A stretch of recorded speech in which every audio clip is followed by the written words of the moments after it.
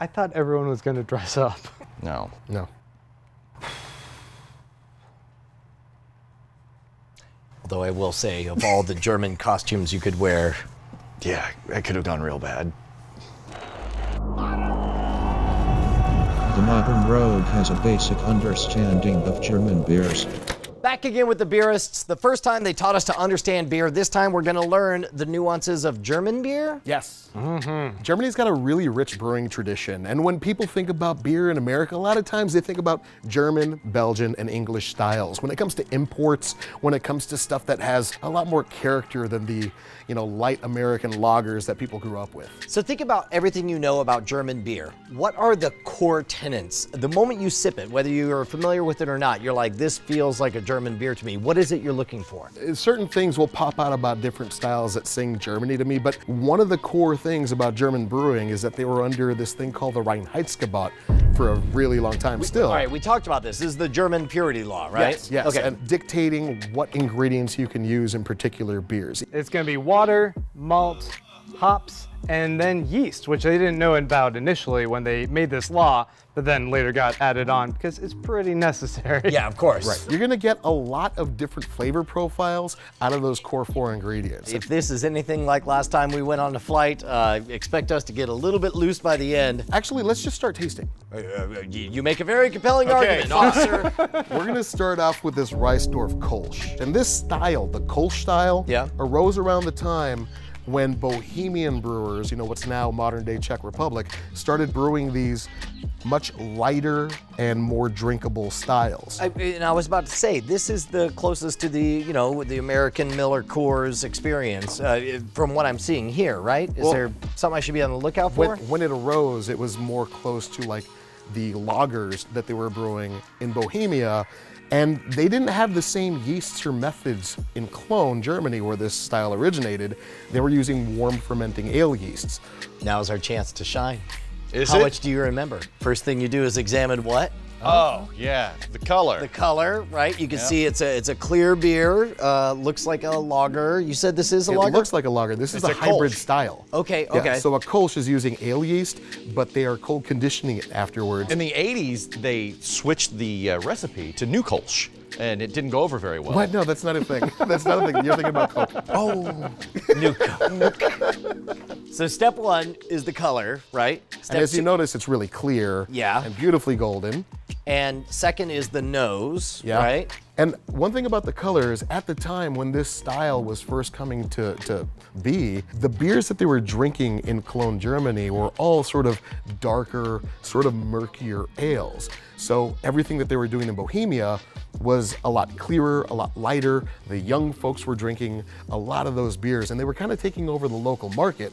So in order to fight against that, the brewers in Cologne started brewing this style of beer, which takes a lot of the same cues as the lagers they were making in Bohemia, but then they're cold conditioning, which resulted in a cleaner, clearer beer. Cold conditioning, that's just the artifact of the environment. It just happens to be cold and then that's why. It's the aging of the beer. After you've fermented, you condition it, you let it sit for a while and let the flavors develop. Let the yeast start eating the sugars in the beer and starting to break it down. So what time period are we talking right Talking here? about 1700s, 16 to 1800s. Am I wrong there? Yeah, that's a real big spread. We're talking about the late 1800s. So how far away were these two regions, Cologne versus Bohemia? They're pretty close by. Okay. Close enough to, export to one another. Okay, so on the nose, the first thing I thought was grass clippings for some reason. Does that make sense to you guys? Do you feel that? So it does. It feels fresh and springtimey. It feels. I don't know how it'll taste, but it seems like it'll be refreshing. And that's coming from the traditional German hops that they're using in here. A lot of those tend to be sort of grassy and floral. If I was going to ask at a bar, obviously this is one particular brand, but would I say give me a Kolsch? Okay, that's all I needed to hear. Yeah, it's kind of a mixed bag of what you'll get there because Kolsch is actually an appellation, sort of like champagne. You can't call a champagne if it's not from the Champagne region. It's sparkling wine. Yeah, all proper Kolsches are made in and around Cologne. There's about 20 breweries, give or take, that are making Kolsch for realsies. So can they not legally call it a Kolsch if it's not brewed from there? Correct, but the loophole is that American brewers that are making Kolsch beers are making Kolsch style beers. They're calling them just Kolsch a style. little addition add there. the style. Step 3 is the taste, Yes. right? And it's a really pleasant drink. It's Very refreshing. Yeah, really light, refreshing. Yeah. It's smooth, it knocks back cleanly, it's not really dry on the finish. It just feels refreshing. Yeah, and Perfect for the heat. the style goes from 4.5% to 5%. You know, so it's always sort of this thing that you can drink for most of the day and not get too crap-faced. When you taste it, do you taste kind of like breaded shrimp for some reason pops into my mind, like a cracker bread or I would definitely oyster get crackers, right? The breading idea and like a light bread, like a cracker, like Yeah. an oyster cracker, Yeah. is definitely going to be in there. It's Yeah. bready notes and grassy notes are going to be really rich in this. So beer. some Kolsch's have a measure of wheat in the grain bill, but most of what the grain is in here is Pilsner malt, which tastes kind of like crackers. Yeah. Oh, and the fourth one was the after, the finish? Is that what finish, it was called? yeah. Yeah, not like super dry, but you can still, it has just a slight aftertaste, but not an unpleasant one. It's like a roommate that figured out he overstayed his welcome. He was like, peace out, I'm out. Yeah, this beer is supposed to be a dry, drinkable, anytime beer. That's, I think, perfect for the summertime. Yeah, this is really light, and it just feels very refreshing. There's an almost, I don't know, sweetness in the upfront that you get that vanishes very quickly with the dry. Man, that's great. That's wonderful. Yeah, and Reisdorf is an amazing Kolsch brewer, and they've been around since the late 1800s, and since then have been owned and operated by the same family. So Holy cow. there's a hell of a pedigree in this brand. Now, we've got people watching from all over the world. If you're in America, what's the best place to go and get this? Oh, good beer bottle shops, you know, gourmet grocery stores, some will have these, and I suggest the ones in the cans. It's not available everywhere, but it's not necessarily difficult to track down. Correct. This is a lot more accessible. And us being in Austin, Texas, we made a real point of trying to get German beers here, but our accessibility is going to be limited. So we tried to find a good brewery that represented particular styles. All right, this next beer is 1809. This is from Professor Fritz Bream, and he brewed this out of Munich. This guy is apparently a professor who has studied a lot of the history of particular beers from the past, and then tried to mimic the styles and resurrect them in a certain way. Is 1809 a year or? 1809? I know, yes, there was a year called 1809. It was but is right that after what he- 1808, actually. All right, but Yeah. is that what he's trying to capture? Absolutely. 1809 is a particular year where Napoleon came up, conquered the Prussians, and they came over and tried this Berliner Weiss, had championed it as the champagne of the North. Well, actually, that year he toasted with his army and their victory against the Prussians. That was the year that they did that. What's a Berliner Weiss?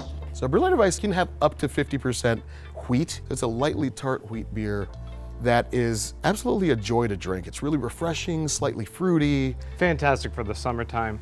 Typically they're about 3% beer, but this is a 5%. This is a little Right. bit more robust. This is a bit bigger because this beer is made for the US market. It's made specifically for export. I'm not sure if it's available in Europe. I know that it wasn't for a really long time. Well, I'll tell you this much. As far as I could tell, the color is clear. Crisp. Looks almost identical to the previous one. It really depends on where in the bottle you get Holy your cow, pour. yours Oh, is yours so is way different. cloudier. So we get Wow. we got our pours closer to the end. My goodness, Where look the at the center difference is. there. Yeah.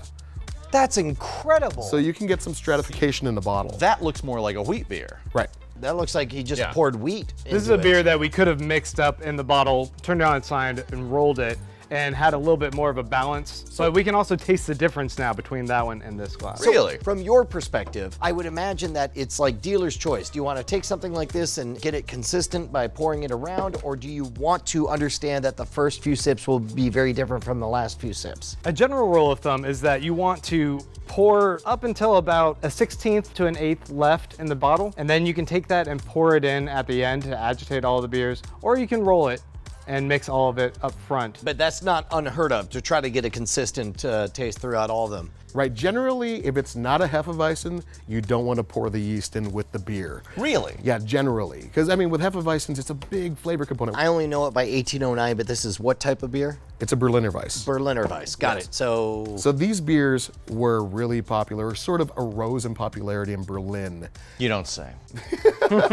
Nobody's really by a sure. guy working at a Weiss. Right. He said, I'm the Berliner Weiss. No. Nobody's really sure how this style arose. There are a few competing theories. One is, you know, there were these French immigrants coming through Flanders, learning how they there made these tart red and brown beers and sort of applied those methodologies to making this beer. There's another one where it was a copy of another beer that was really popular in the 1600s, and really we don't know very much about the origins of this beer. Kind of like folklore, you have all sorts of people contributing and taking and applying to their own and synthesizing and so forth, and so after a couple of decades, the original origins are lost to history. Right, but what we do know is that, like I said, it's a lightly tart beer with a little bit of an acidity there. You can detect it even in the nose. Like the clarity varied between our pours, but I bet in the nose you can smell a little 9-volt battery coming your way. Well, see, what's cool about this is that the acidity comes from lactic acid.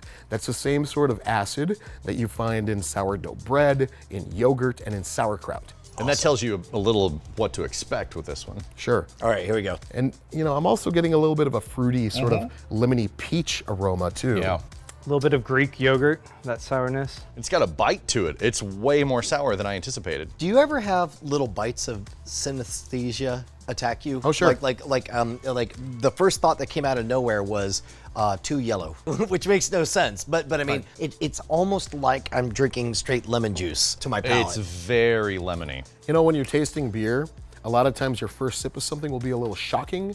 Your second and third sips will be a little bit better because you know what to expect. And we experienced that last time with both of you guys. There was stuff that I hated that I ended up loving by the end, and I think this might be one of them. Yeah. This isn't something that's going to quench your thirst, I don't think. Even though it is very lemony, it's a little too acidic in its lemoniness. I'll tell you what though, it is something that if I knew I wanted to start and make last an entire hour as I'm out on like a porch swing or something, I could totally see this working for that. But again, one thing to consider is that this isn't a traditional Berliner Weiss. This is a little bit higher in alcohol, so it also has a lot more malt in it. It's a thicker beer than this style normally is. This style is usually lighter and crisper and way more drinkable than this. I don't know, I kind of adore how just harsh the electricity is. Originally, it wasn't intentionally tart. A lot of beers at the time were kind of acidic because at the time they didn't know what yeast did. Whatever was in the air, whatever was on the grain, whatever was in their brewing equipment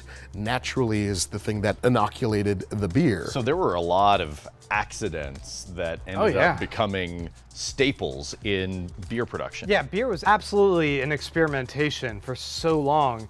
And then once they were able to nail down those lactobacillus, that was a huge component of this. The souring part, yeah. They were able to purposefully put that into the beer and sort of make a more consistent brewing process. It's a really good beer. I love this style quite a lot. And for me, during the summertime also, more traditional versions of this style is fantastic because it drinks like a Gatorade. How are we on availability for these? I know they brew it specifically for export, or at least they used to, so I'm not sure if you're in Europe you can get this beer, but folks in America can find this pretty easily. You probably need to go to like some sort of specialty shop, yes. though. You won't be able to find it at like a convenience store or something. Not your general gas station beer. Yeah. So the next one is a Hefeweizen. This is from Eyinger. This is Eyinger Brauweiss, which is a Hefeweizen, and it's 5.1% from Ewing, Germany, and it's a delicious Hefeweizen. Hefeweizens are actually my favorite. Yeah, they're wheat beers, usually comprised of 50 to 70% wheat in the grain bill.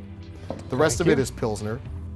And the name Hefeweizen comes from Weizen, which is wheat, and then Hefe, which is yeast. Oh. So you hear like a crystal Weizen, that means crystal or clear wheat beer, and then this is going to be a yeasty one. I've never known that. And in Bavaria, this is actually called a Weiss beer, which means white beer. So Eyinger Brauweiss is, like I said, a wheat beer. They're using somewhere above 50%, usually from 50 to 70% wheat in the grain bill here. The rest of it's Pilsner, and it is defined mainly by the yeast character that is present in this beer. Like, you want the yeast in this beer. If you notice, Cloudy. it's cloudy. Yeah, and unlike the previous one, we all appear to be pretty close in cloudiness here, right? And this one, you're gonna notice this clove flavor from the phenols in this beer. Phenols are a flavor compound. Like an anise type flavor? Yeah, mainly clove, cinnamon, and maybe a little bit of anise.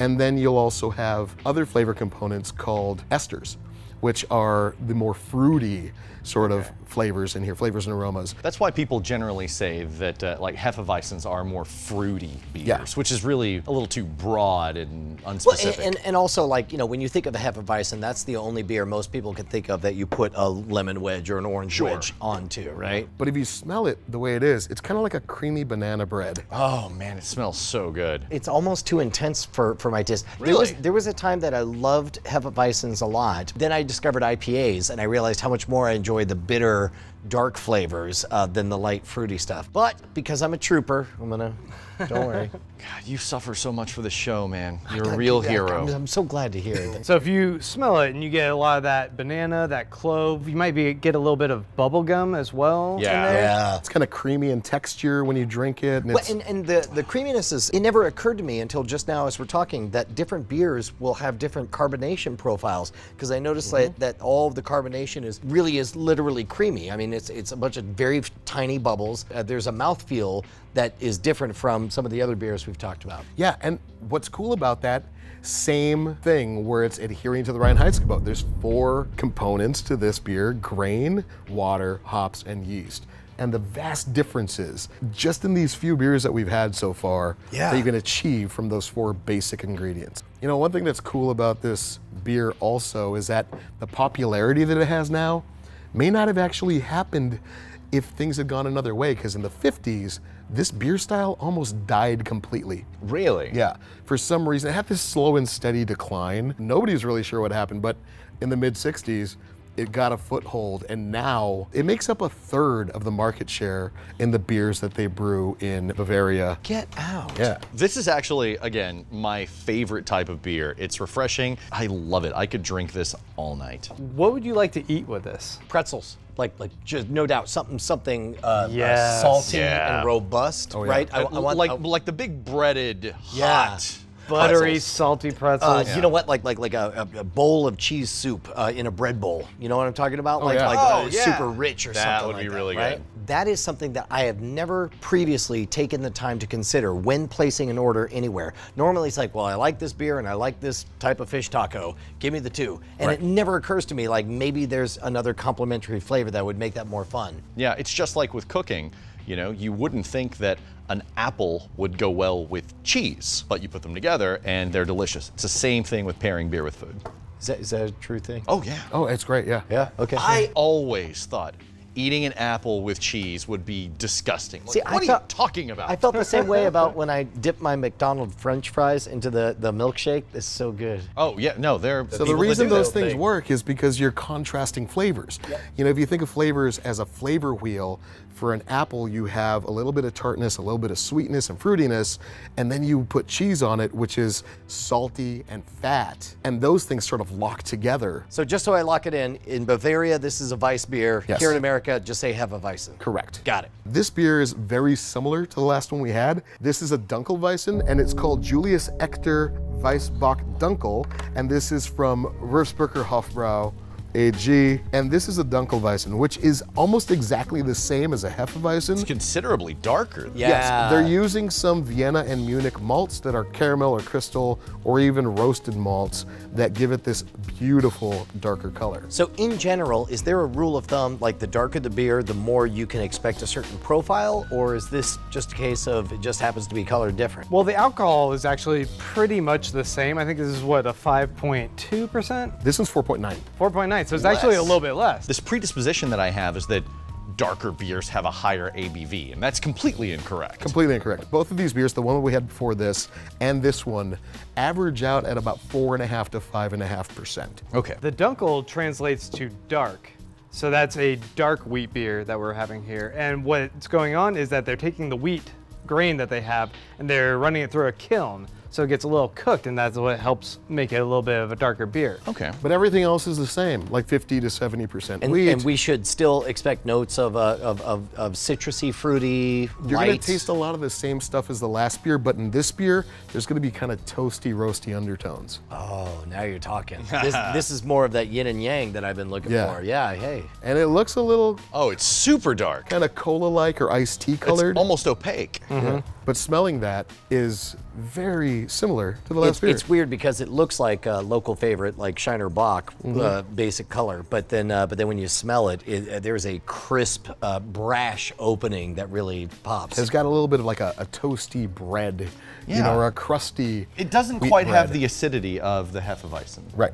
This might be the smoothest, to my surprise, of all of the German beers you've presented so far. This one feels balanced. It does have a robustness. Maybe some of the roastiness offsets the brashness of the sour. I don't know. One thing that I learned about beers is that if you're drinking a certain type and then you follow it up with a different one, that can totally change the flavor profile, of course, of the other one. I was drinking a Hefeweizen like all night, and then I had a much darker beer, and I had that and it tasted like bubblegum, which isn't how it's usually supposed to taste. But I loved it. Yeah, sure. It is so important to contextualize what you're drinking based on what you previously drank or ate and how your palate has been affected. Like, that will dictate a lot of what you're drinking and how we structure a lot of our beer tastings based on the alcohol content or how aggressive a beer will be on our palate. Regardless of alcohol content, we want to generally move from something that's going to be a lighter or less aggressive to the heavier stuff at the end. It's a style that hasn't really taken off quite as much.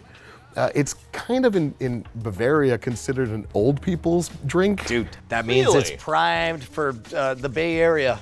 Get ready for Dunkelweissens. But I love this stuff. I'm really liking this because, again, it doesn't have that sourness that can build up after you drink several Hefeweizens and you just have to shift gears. Just to clarify, Hefeweizen isn't really sour, but it has a mild acidity. It's that citrusy that you can only do so much of. Right. If there's one takeaway about a Dunkelweizen, what is it people should remember? It's kind of a Hefeweizen, but a little bit more oomphy. It's a Hefeweizen with sunglasses on. Kind Like of, yes. a toasty Hefeweizen. It's a Hefeweizen with a tan. Oh, there you go. Weizen. I hate you. Get out. He's the guy wearing the lederhosen. Let's wrap this up with the Doppelbock. This is from Andex Brewery.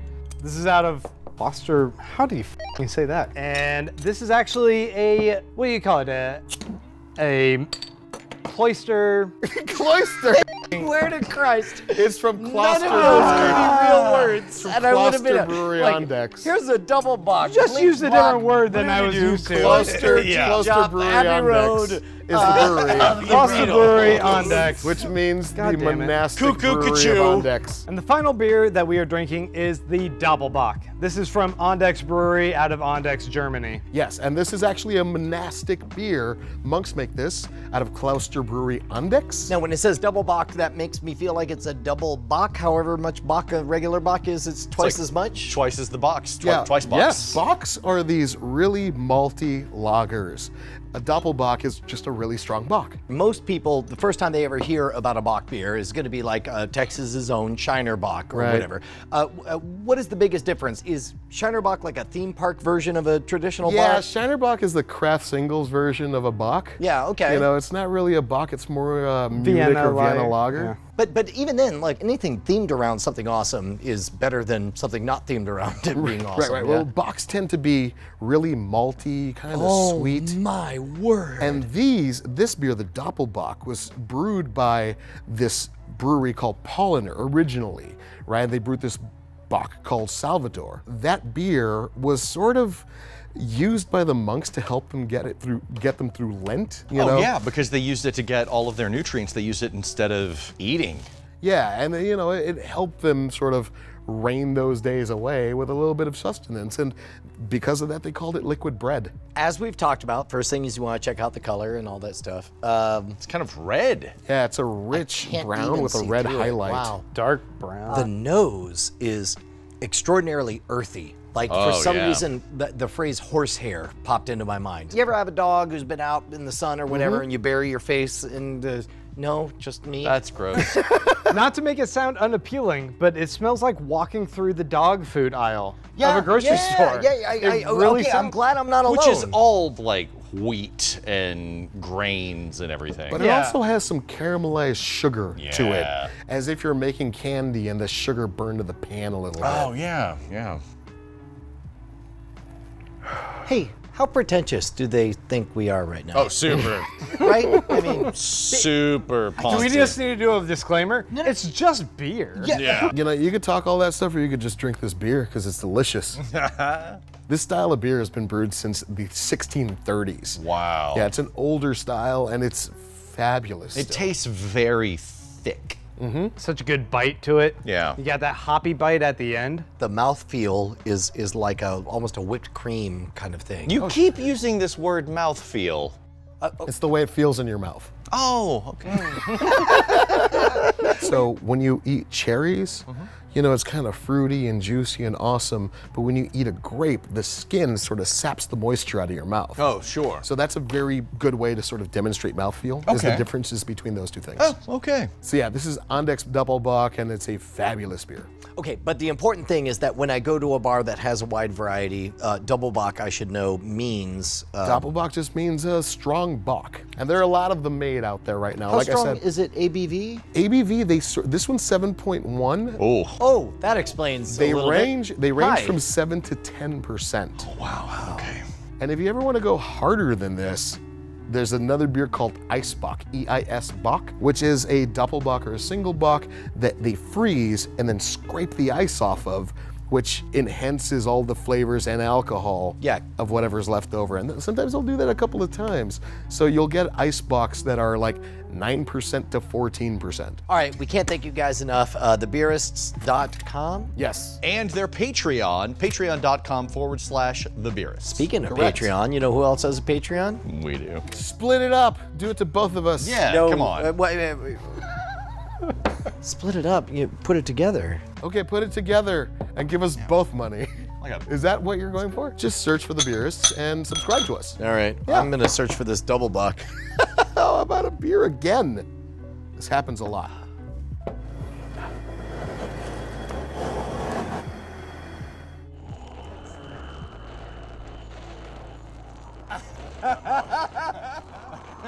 Bryce is very excited. Lederhosen, I'm calling it. I think it's Lederhosen. Oh.